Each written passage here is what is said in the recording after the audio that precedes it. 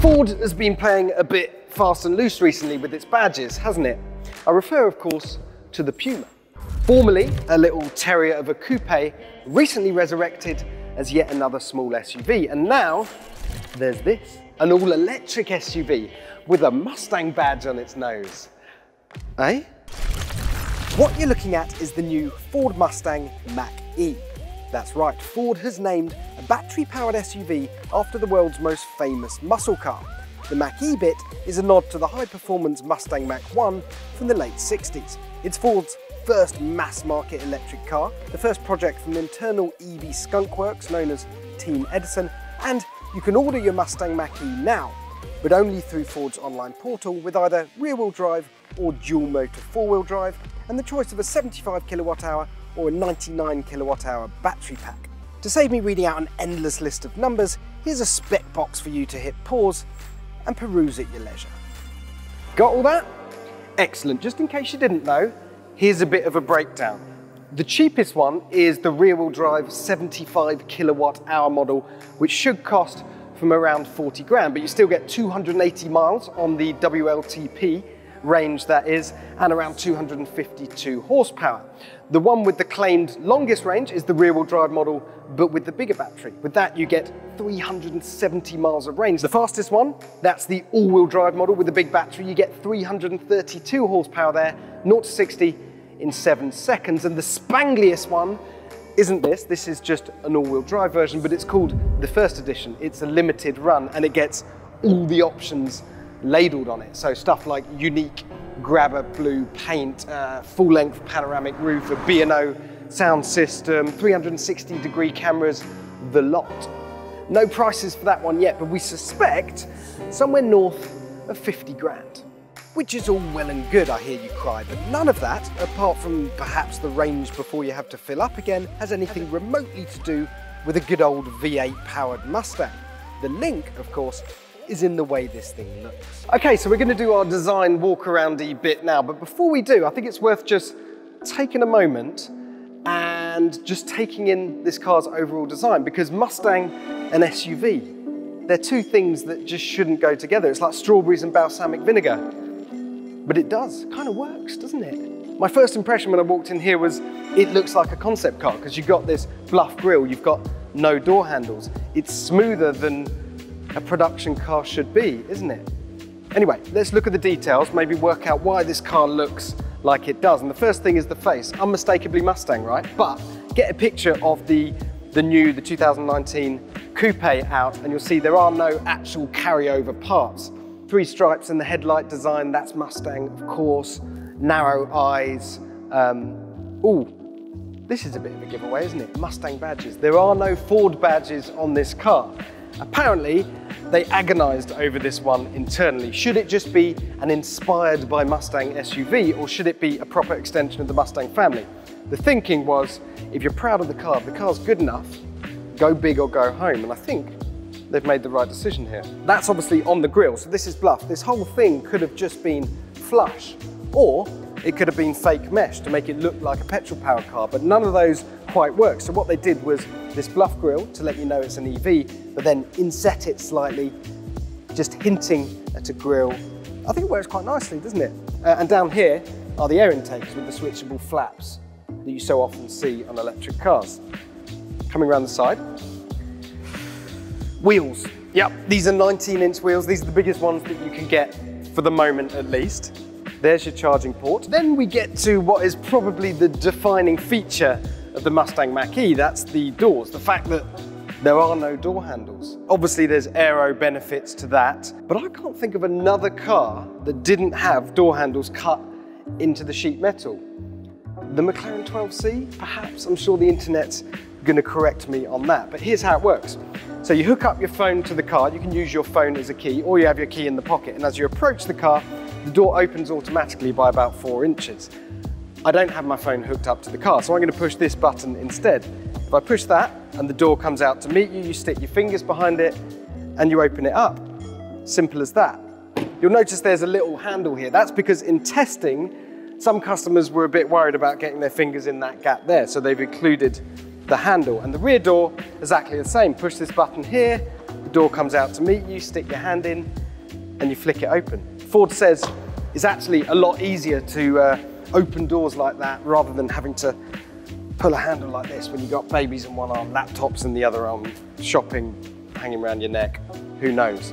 And here's another thing, if your phone runs out of battery or you've lost your key, which let's face it is quite likely, then there are numbers. There's a keypad on the B pillar here, so you can use a 4-digit code to get into the car. And then once you're in there, you can put in another 4-digit code on the screen to start the thing up. Back to the design. Quite an interesting feature here. You'll notice the body color comes down here. That gives you that lovely sloping, sweeping, coupe-like roof line. But the actual roof stays a bit higher. It separates away from the body color. That gives you the practicality, that gives you the space inside. But in silhouette, you get the design. All right, coming around the back, what else can I tell you? Well, it's a bit of a square arse, isn't it? But there's a reason for that. You need this bluff rear end to keep the air attached down the side of the car for as long as possible, to reduce the turbulence, to maximize the range. What else have we got? More Mustang badges, more Mustang-inspired lights.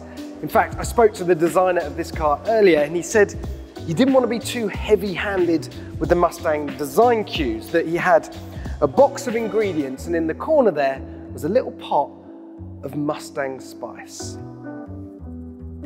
And just a word on the dimensions, because frankly, I make most cars look bigger than they are.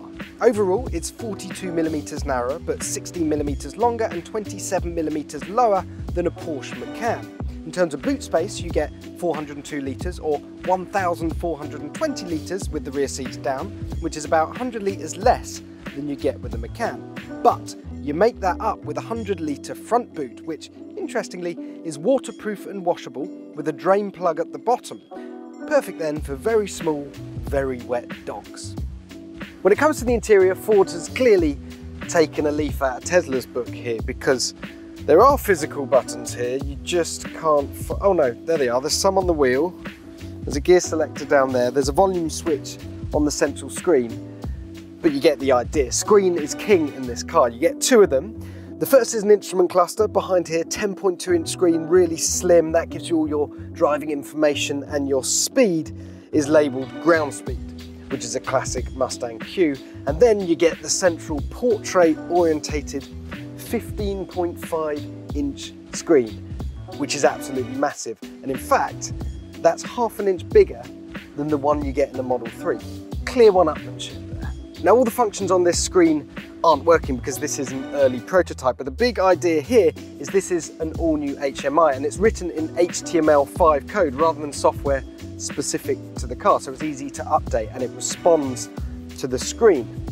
The other big idea is the fact that you can run apps from CarPlay and Android Auto simultaneously with native apps on the screen. So for example, you could have Waze running over here helping you to avoid the traffic, but then Ford's native nav over here with all your charging stops along the way. It's also got over-the-air updates. There is a true range predictor which takes into account weather and gradient and traffic along the way to tell you actually how much range you'll have when you get there. And it's supposed to learn as you go along. So after just a few hours, it'll only bring up the functions it knows you really need. In terms of seating position, we are obviously slightly higher off the ground, but all the reference points here are taken from the Mustang. So the way the seat relates to the steering wheel and the shoulder line here, all your reference points are taken from the coupe. In terms of materials, well, there's some quite interesting stuff going on. Obviously, the interior is dominated by this slab of screen in the middle, but you've got quite an interesting mix here. Leather seats, leather here, a sort of fake carbon fiber coating here, your air vents, and then it gets quite interesting because this entire panel that runs the full width of the dash is one of the speakers from the Bang & Olufsen premium 10-speaker sound system.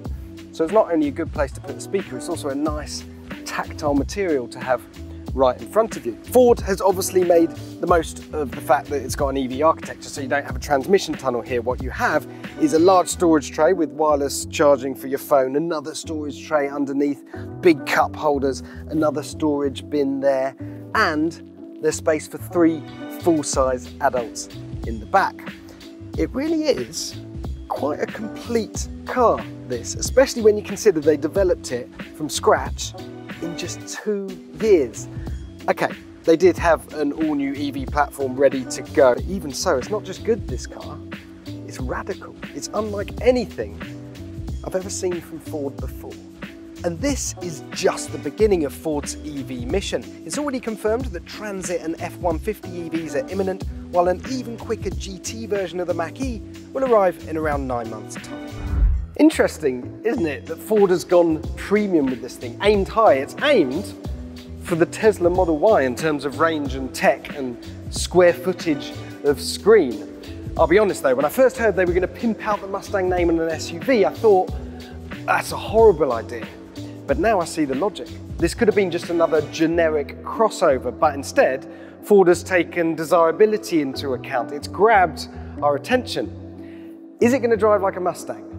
No, of course it's not, but that's missing the point, isn't it? If you're more into V8s and burnouts, well, don't fret. The original Mustang isn't going anywhere anytime soon.